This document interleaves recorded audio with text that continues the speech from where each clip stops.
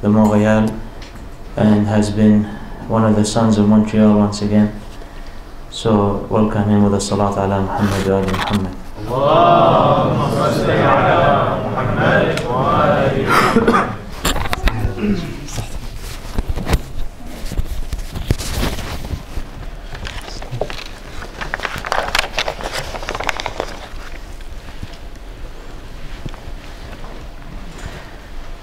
أعوذ بالله من الشيطان الرجيم بسم الله الرحمن الرحيم الصلاة والسلام على سيدنا محمد حبيب الله رب العالمين وعلى أهل بيته الطيبين الطاهرين اللهم صل على محمد وآل محمد. السلام على الحسين وعلى علي بن الحسين وعلى أولاد الحسين وعلى أصحاب الحسين. My dear brothers and sisters, Assalamu alaikum wa rahmatullahi wa barakatuh. It's always very difficult to speak about such noble and faithful human being as Imam Hussein and the companions alayhim salam.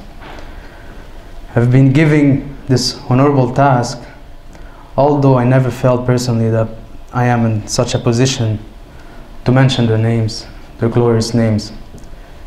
In front of them, I'm meaningless and insignificant. May Allah subhanahu wa ta'ala forgive me. Allah the Most High says in His holy book, قُلْ إِن صَلَاتِي وَنُسِكِي وَمَحْيَايَ وَمَمَاتِي لِلَّهِ رَبِّ الْعَالَمِينَ. Say, surely my prayer and my sacrifice and my life and my death are all for Allah, the Lord of the worlds. There is no doubt that in human history the best and the greatest example of willingness and readiness of sacrificing lives, property and children, everything you have in your life, in the cause of Allah was shown by Imam al-Hussein and his companions in the Battle of Karbala on the year 61 of Hijrah.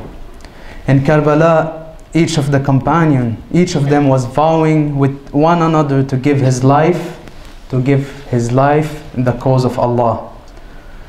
Tonight, I would like to share with you the story of one of the shaheed, one of the martyr, Sa'id bin Abdullah al-Hanafi.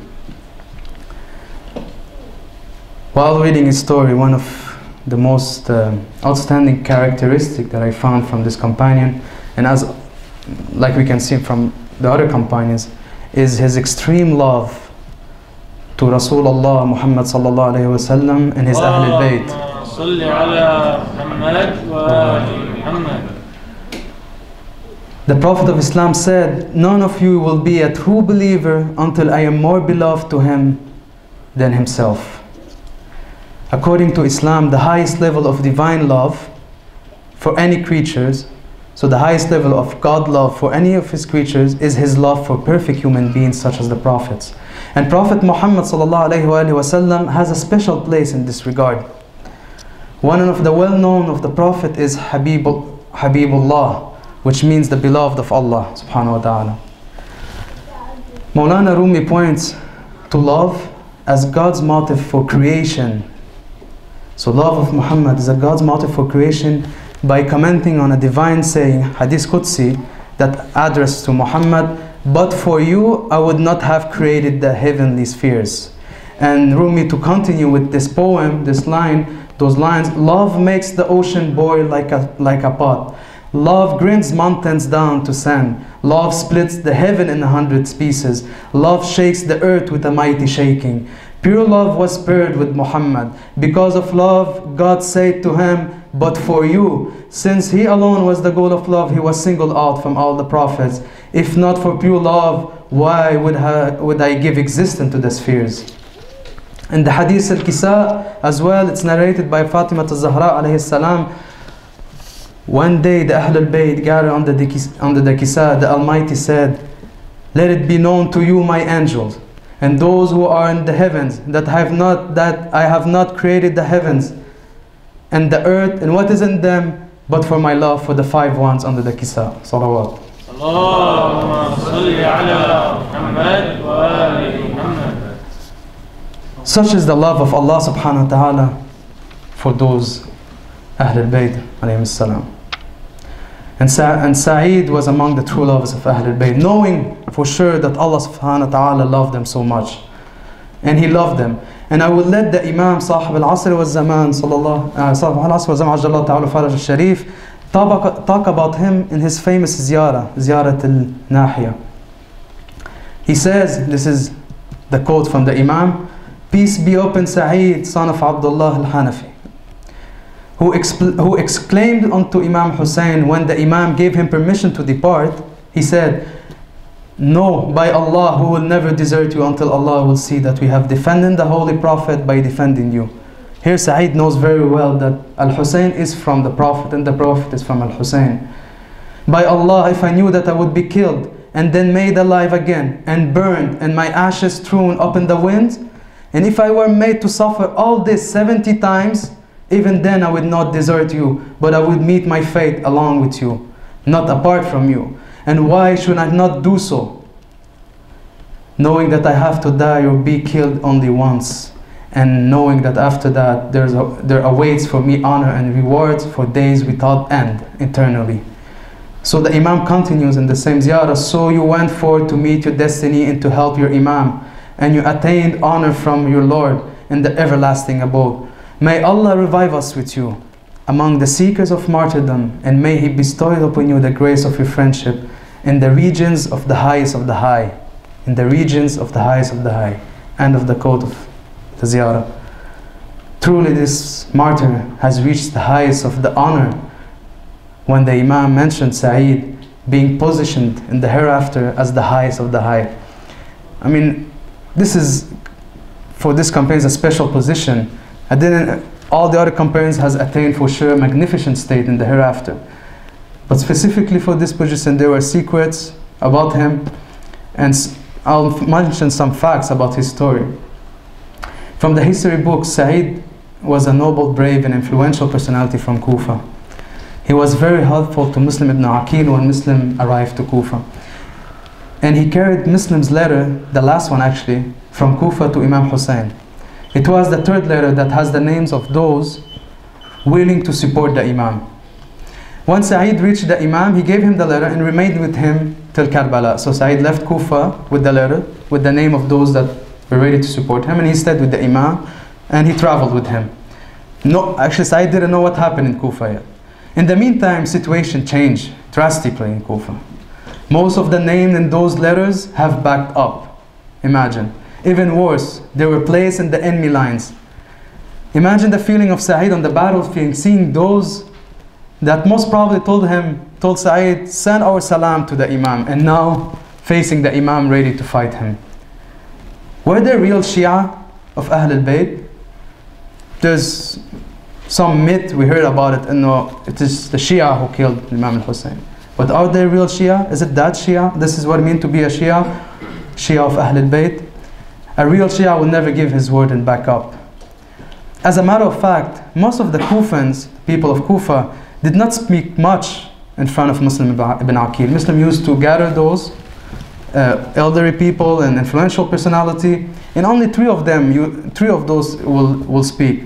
They are Shahid Abid, Shahid Habib, and Shahid Sa'id. Both went with Imam Hussein in Karbala. Why is that? Because most of them wanted the victory of Imam Hussein. They want Imam Hussein to be victorious over Yazid, la'natullah alayhi. But at the same time, they didn't want to die. They were not ready to die. So they stayed silent. They say, "I better not talk." Some of them were those old men praying Allah subhanahu wa ta'ala to send victory on the Imam, but at the same time they stayed behind, hidden in their houses. Unfortunately, nowadays, this same attitude exists among the Islamic world and Islamic leaders. From some of the leaders will just not care about Islam. Some will wish the victory of Islam, but they know that they're not ready to sacrifice the life or whatever they have in this life. And some will wish the victory of Islam. You'll hear them in the Mambar, Allahumma Ansar al-Muslimin wal-Muslimat, you hear all this stuff, and will only do prayers and dua, as a matter of fact. This is not Islam. Islam is, first of all, action. Through action, a Muslim fulfill his faith and responsibility, and a Muslim use dua as weapon and support in his life. So back to Karbala, one by one, each companion of the Imam went and died until Salat al-Dhuhr. So Sa'id was there till Salat al-Dhuhr. And he came forward and informed the Imam that it's time for prayer. Although the battle was raging and fierce, those companions did not delay Salat. Again, a wonderful lesson from Karbala. Their life and action revolved around Salat, and not the way around, not Salat revolving around our day-to-day life. The battle was raging, arrows were coming towards them. The enemy did not want to stop, actually didn't care about Salat. But the Imam camps want to pray, so they stood in a single file to perform the last prayers, while two companions of the Imam stayed as a shield to protect them, especially to protect the Imam, and one of them is Sa'id. Sa'id stood in front of this line to hold back all the arrows that were coming towards them. Sa'id radiallahu anhu would catch all the arrows with his whole body to avoid hurting the Imam. Imagine yourself for a second in this position, being as a shield in front of the Imam and just catching the arrows with your chest, with your hand, whatever, but it should not touch the Imam. And feel the intense love and certitude of faith of Sa'id towards Al-Husayn alayhi salam. He put his words into action. He did not just talk for talking.